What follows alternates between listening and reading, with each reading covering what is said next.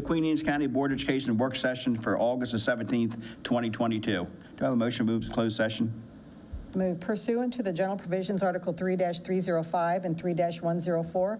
The Board of Education of Queen Anne's County will meet in a closed session to discuss the appointment, employment, assignment, promotion, discipline, demotion, compensation, removal, resignation, or performance evaluation of appointees, employees, or officials over whom this public body has jurisdiction, any other personnel matter that affects one or more specific individuals, to consult with staff, consultants, or other individuals about pending or potential litigation, and to conduct collective bargaining negotiations or consider matters that relate to the negotiations.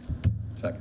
Motion second. All those in favor say aye. Aye. The ayes have it. We'll return at 5 o'clock. Regular work session. Thank you.